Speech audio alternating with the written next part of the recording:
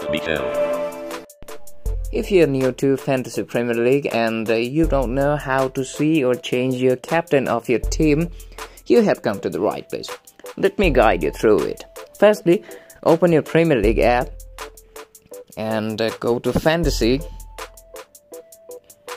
and for the next game week, simply click on the Pick Team option,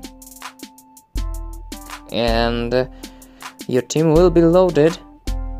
And here you can see the captain is labeled C on the top of his name.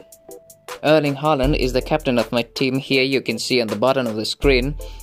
And if I want to change Erling Haaland from captaincy, simply click on the vice captain option, and the captaincy will be changed. And you can simply select the player that you would love to make your team captain, and select the captain.